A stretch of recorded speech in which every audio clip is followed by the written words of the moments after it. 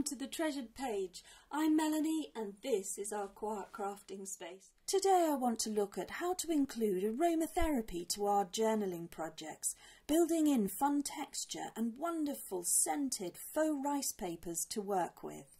I'd like to look at napkins. In the UK we have two sizes of napkin. You can see the difference there.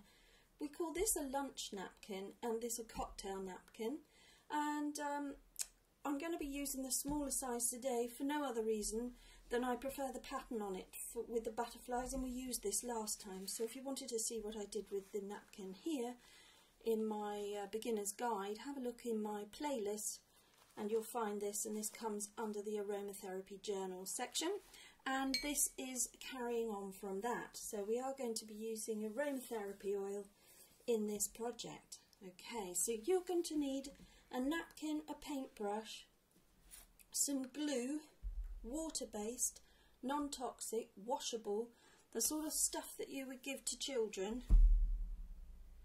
Hope that doesn't explode. And a little dish to put your glue in. What else might we need? I think that's everything. Okay, so we just need the glue, a paintbrush and the napkin. Now, to cover your desk you're going to need a sheet of plastic. So this could be a bin bag, a plastic bag. If you've got a plastic carrier bag that you can cut out so that you've got a portion of it here. This was quite useful. It came from some packaging. I think it had a cushion or something wrapped in it, and I kept it from a while ago when we had a delivery. And jump straight in with a nice squirt. Now this could be the white Elmer's glue. You could use that as well. White glue, PVA glue, Elmer's glue, washable glue. Well, as long as it's washable, non-toxic, and the sort of stuff that we give to children, this is fine for what we're doing here, because it dries fairly quickly and gives a bit of a plasticky coating. So that's what we're aiming for. I'm using a citrus essential oil, and I'm putting in, well, that was 4 drops to a small amount of glue there. Smells delicious already. Thinking about it, I might want a drop more. There we go, maybe a tablespoon of glue there, and just an old paintbrush. Give it a little mix, and that essential oil smells are shooting up at me and making the whole experience more relaxing and calming in our quiet crafting space. Oh, that's lovely. That is lovely. So I've used again my grapefruit. It's supposed to make you more productive and clear your mind and all of that. I know it's in glue and it all sounds a bit weird, so definitely don't do it unless you feel comfortable, but it certainly brought a new element to my crafting world.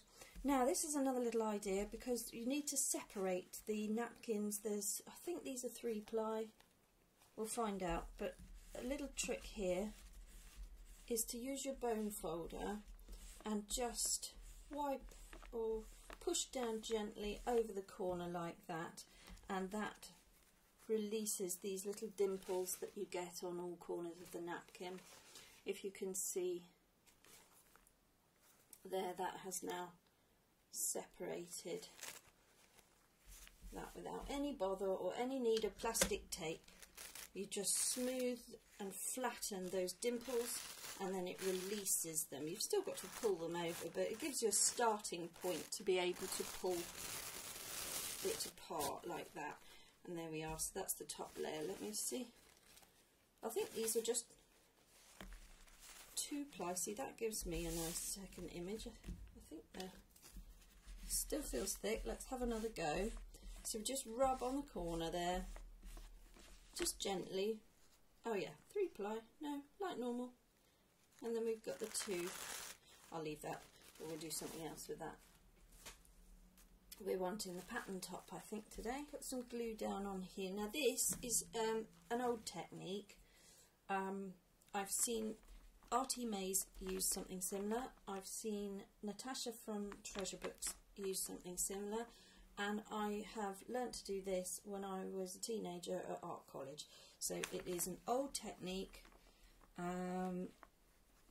There we are. I've accredited 2 crafters who use this sort of a method, but adding the essential oil I haven't seen before. I think that might be my own work, my own bonkers crazy take on things, but I certainly just feel that it is a lovely, nice, relaxing way to add extra sensory delight to the craft room and to the project, because this will take on the scent of the essential oils, and therefore you will have a scented product when you've finished to go in your journal or whatever this turns out to become. So I've stuck it down on one side, and now I'm coming over on the top with the glue, which will soak through as well. I would be very careful not to dab too hard and rip it, so it is a gentle, it's not really one for doing super quickly, and if it gets all crinkled up, that's so much the better, because that just builds in a lovely texture and looks like the faux rice paper, which I think is what Natasha from Treasure Books was trying to show us in her video. So I think with ideas in the junk journaling community, we just sort of serve them up like tennis, and we bat them over to other crafters who pick them up, alter the idea slightly with their own spin on it, and we serve it back out again to you crafters to see what you can come up with. And it's just fantastic to see how creativity has this wonderful butterfly ripple effect around the world as we all come up with our own take on an idea. And it's hugely important to share that to help everybody, and I do think that that's really lovely. So if you can share the things that you make using the ideas that you've gleaned from my videos, then that only encourages me further to feel like I want to create more to help others around the world, because I can see where my videos reach, and they are worldwide. So if you're finding this of interest right now, hit the subscribe button and let me know that this is worth my time and effort. I'm not making money or anything out of this, it's just purely giving back what I feel is a worthwhile exercise to help people to relax and calm down in their own quiet crafting space, and just connect with others over creativity and art and crafts and joy and friendship. So yeah, be a good friend, give me a subscribe and let me know that this is all worth the effort.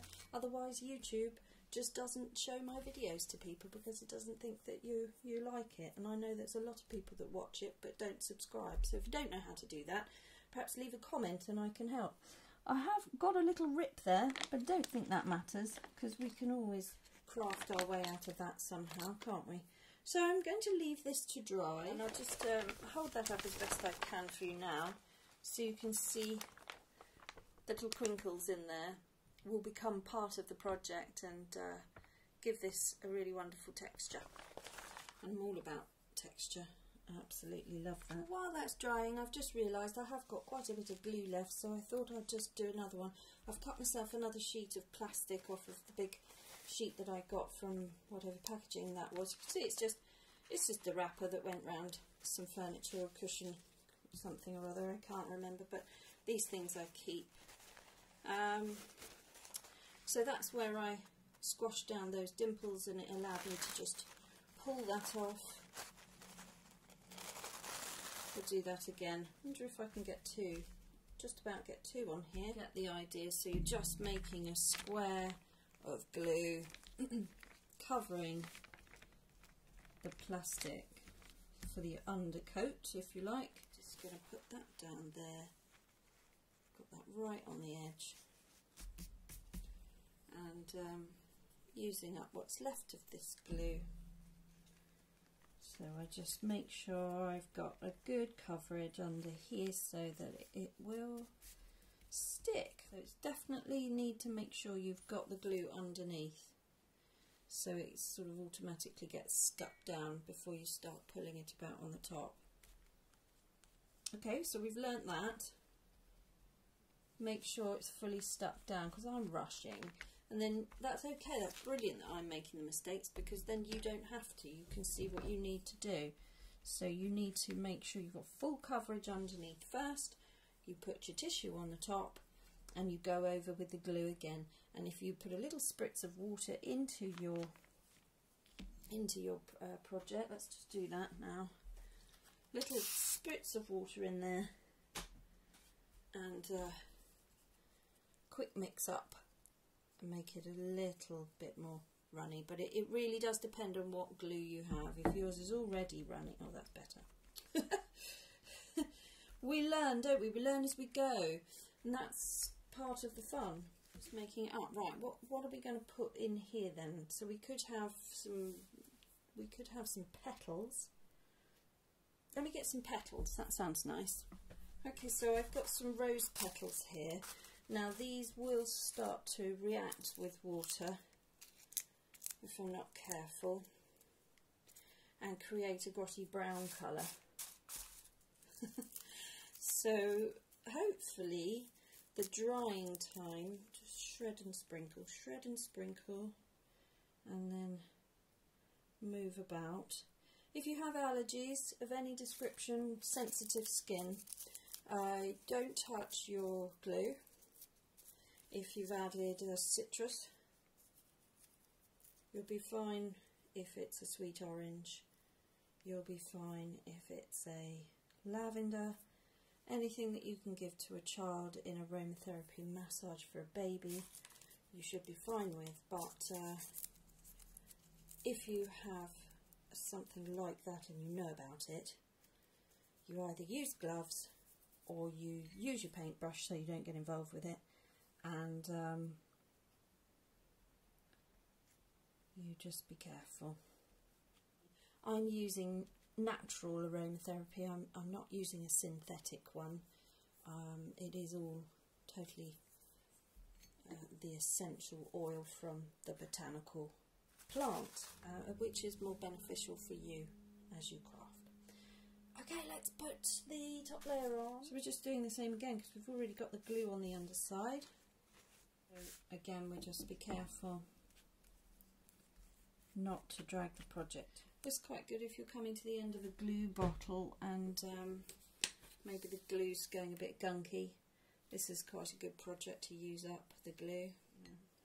Water it down, and then that will go further. Pop in a couple of drops of that. I think that was 3 actually. But it's so beautiful, and it just adds such a lovely element. And then if you're putting this into your journals, particularly if you've got a lot of papers where you've used coffee, and they can become, they have a smell, don't they? Coffee papers can get a smell over time if you don't do it right or you use too much. You can double wash your papers to try and get rid of that smell. So once you've washed them, dried them, you can then dunk them again and wash them. But who's got time for that? So there's a number of ways of reducing the coffee smell. I store my papers with tumble dryer sheets, so they smell like linen, because I think the paper takes on the smell of what's around it. So if paper has been stored over time in a bit of a musty, dusty place, it's going to smell musty, dusty over time. But if it's been stored in a dry, clean environment with tumble dryer sheets that smell of a fresh morning spring day in a nice laundry smell, then they'll take on that as well. And there you can see I've covered over the whole lot with the top layer of glue. It's trapped in the little pieces of rose petal, which I dried from my garden last year, and I just keep them, you know, if you get any flowers given to you over Mother's Day or a birthday, or somebody's done something wonderful, or even you have your own growing in the garden when they come out, save a few blooms, dry them on the side, and then you can use the leftover flower petals in projects throughout the year. It's just another little junk resource that you can keep to one side. The other thing I've got here is a very old vintage, or probably antique, dictionary. It's a Spanish-English dictionary. Okay, look, it's all coming out. So I'm just going to add one of these because the paper's really thin. I've already just put the glue down. Interesting idea there, just to strengthen up some of these old papers, which are absolutely beautiful. Yeah, I just wonder what I can do with this now. If I put another layer of glue over the top of this, what if I put now a bird or an image? Just got some old labels. I think that's really going to work. Or maybe a shell.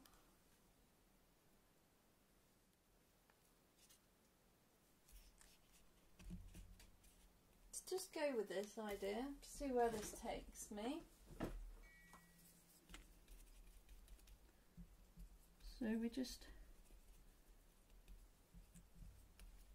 adding fussy cuts here, fussy cut elements here. You know when you have the idea and then you're not prepared for it, it's just the creativity's just taken you places, it's taken me there.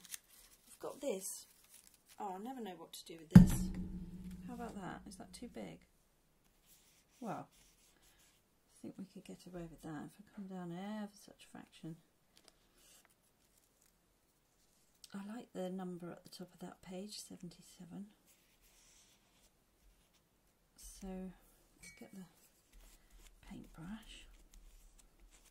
Oh wow, well this is quite a good idea. I know it's decoupage, but nothing new. But what if we then... Oh, I need another one. Hang on, let's just go with this. Flying. How about that? Let's have that. And then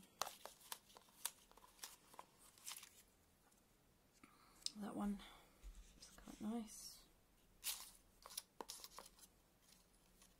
Bird boxes. And pop that there. Just glue down over the top of all of this.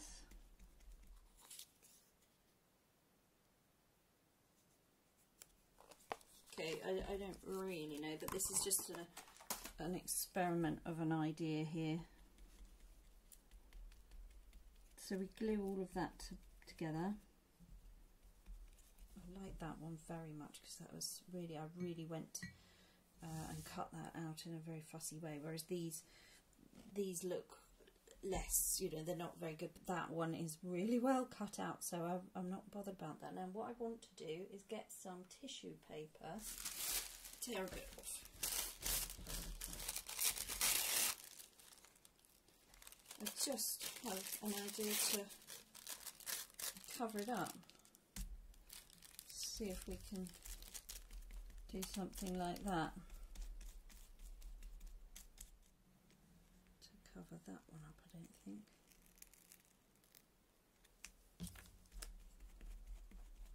Just little ideas, just having a little play, because if you don't play, you never learn, and you're always wondering what everybody else is doing, but nothing to stop you sitting there having a little go, creating your own ideas.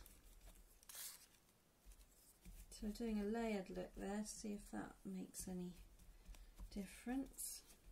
It's quite nice where it's overlapped.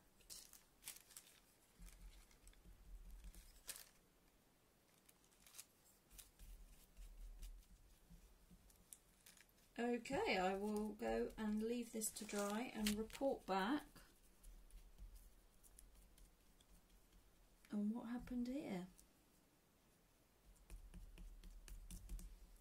In my quiet crafting craft session all by myself, having a wonderful time. Okay, let's see what that does, and we'll meet you back here when it's all dry. Okay, welcome back. I just wanted to show you what we've got. Now, I have left this for about 3 hours, I suppose. It's taking an age to dry because it is on plastic, so it's only getting the surface meeting the warmth of the house. Now the other thing is, these pieces here are double thickness because I've put the tissue paper over the top. I've also got some paper here, but it is releasing from the back there. So and there is a shiny element to it. Actually, that feels a little bit damp, and they're still in places where it is. But it's exciting. It does look really cool.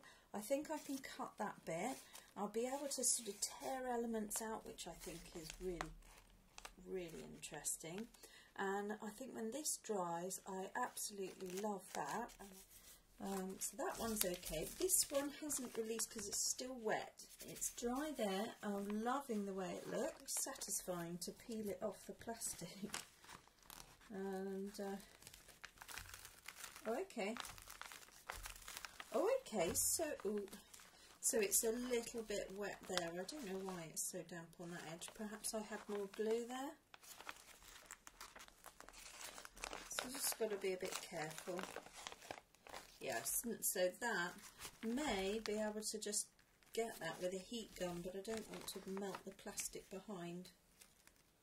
If I could release it off of the plastic, that would at least allow the air to get to the back. Oh, hang on, I think I've got it. Just go carefully. Yep, that did it. There we go. Well, that's going to be really exciting. So it's still sticky on that one edge. oh no. Okay, don't do what I do. Leave it to leave it alone. Don't touch it. Can't. I have to fiddle. I've put a hole in it now. Oh dear. Well, there we go. Anyway, you can see the texture. It's really good. And I think that'll be quite strong when it dries. But I think it'll probably have more chance now, or off of the plastic, because it'll have the surface area on both sides. We'll be able to get the dry. Anyway, the heating's coming on now because it's coming to the end of the day. So I'm just going to leave it over there by the heater. Now, the other one. Oh, it's come with me. Go up there on that bit there. Right. Now this one is thinner, whereas the others were too double thickness, and it has just completely peeled away. So there we go. It's fine. Didn't even have to do anything. There we are. Very thin. It's got a strength to it now. Shiny on that side where the glue has just been resting on the plastic sheet. I had the idea to fold them up on themselves to make pockets, but I'm now not liking the fact that I can see the butterflies through on the white bit there. So I think I'll have to come up with some other idea of that. Can you hear? It's got to come up with a nice crackly feel. So that's the two pieces of napkin sandwiched together. So this is just one very small cocktail napkin has created what I will use as collage paper, and tearing paper to decorate things. This is awesome. I suspect it rips quite nicely. Yes, it does. Oh, that's lovely. So I'm going to make some things in my next video using these things, and then I've got this as well, but I just can't leave this. I'm really wanting to cut them apart just to see what I've got. Sometimes when things are all linked together you can't see the wood for the trees, if you know what I mean. You just need to, perhaps I'll be better off ripping that. No. Oh yeah, it does rip, but that's quite a nice edge. Right, so just to explain what's happened here, this was a digital kit image and the ink in my printer was starting to run out, so I wasn't getting a true colour, I was getting more of a green colour, so it looked a bit washed out and vintage anyway when it came out. I fussy cut it really well, so you can't see the white edge like you can see here, but there was no way I was going to sit there trying to fussy cut around that oak leaf, so I don't like that. That's not as good, but this is very good where you can't see the white, and that has just really stuck in. I don't know if you can see the detail there, but it's really gone wibbly wobbly on the paper, which is awesome. I can tear this away so that I separate it away, because I really like this one with the flower on it. There, I think they're irises. I could iron that, but then I love that texture, so I'm just going to smooth that out so it doesn't curl. And that, I think, is just a really nice standalone piece. So sometimes you just get these one things that you're really happy with, and other things you're not, you know, that I would say that that's not a composition, so it doesn't work. But to tear that off, that's interesting. I could now put a label or something up there, or now a bird closer together with it, or even cut that out a bit better and do something there. But that's an element that I approve of. I approve of that. That's met my approval. I like it, so therefore it can stay. I like that, and I like that. Now, just to say, the ink bled through when I put the wet glue on, so the printer ink has leaked off, spread out. I don't mind it, it's grungy. All it wants now is some ink around the edges. That's the start of maybe a little booklet, a pocket, you know, that's cool. We like that. I could sew round it. That's going places. This one has really discoloured from the printer ink that's bled through as it's got wet, so that hasn't worked. This one isn't, because it's a book page, and that works better, and that one does as well. But if they were better fussy cut out images, that would be great. I could probably cut that out, but what have I gained? I've just gained some funny surface, which I've overlapped it there just to see what that would look like, but the texture's not there enough, so that's not very interesting, whereas that is more interesting. I've got a crinkle going across there, and there's something about that one. So sometimes it's going to work and sometimes it's not, but I will cut the bird out. It will get used somewhere, but as a standalone piece, I don't know. What do you think? I could cut out, maybe I could go inking over it. More things needed on those. They're not shouting out, as I'm not getting excited about them, put it that way, so therefore I don't know if I want to continue with that. But this one, I really like that. The colour hasn't bled, we've got interesting crinkles going across it, and to tear round leaving some book page, that would be brilliant for the shell. Again, with the white background, not so much. So that one's okay, so I'm going to tear this bird away. Oh, see, he instantly looks better, and funny because I've got cat there. So, okay, I could do something with that. So So yes, to tear them away from the other sometimes just gives you more inspiration or more of an insight of where you could take it when it's taken away from the other thing. I think that makes sense. So that looks good. Use this as decorating elements for this as a background. So there we go. I'm pleased that I've done that, and I'm pleased that I've shown you what could go wrong and how you can overcome it, and some extra things as well. Just to let you know, they smell amazing. The scent has stayed within the drying process. I wouldn't expect that it would last and last and last, but it's certainly a pleasant way of working, and particularly if you don't like glue. Not that those glues smell, those children's glues, they don't really have a smell to them. But just to add to your journal, particularly if you're doing a botanical journal and you've got things, it's just quite nice to bring the senses to the journal and mask down any coffee stained paper smells. So it's worth having a go, and it just brings a little bit more fun to your craft room session, and that's what it's all about. It's just slowing down, having fun, making time for you. So above all else, guys, thanks for watching, and please like and subscribe. Slow down and make crafting time for you. Bye bye now.